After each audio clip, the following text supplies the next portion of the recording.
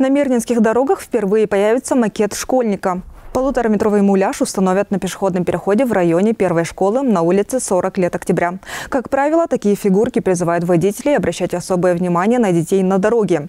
По словам комиссии по безопасности дорожного движения Мирного, данное решение экспериментальное. Если этот опыт окажется эффективным, то подобные макеты со временем появятся на других пешеходных переходах рядом с образовательными учреждениями. Также по просьбам жителей дома номер 7 на Советской во внутриквартальном проезде обустроят искусственную неровность. Проезд считается одним из самых оживленных в городе и соседствует с детской площадкой. А собственнику участка по шоссе Кирова напротив домов номер 8 и 10 комиссия рекомендует установить пешеходный переход. Реализовать все эти пункты планируют в течение 2024 года.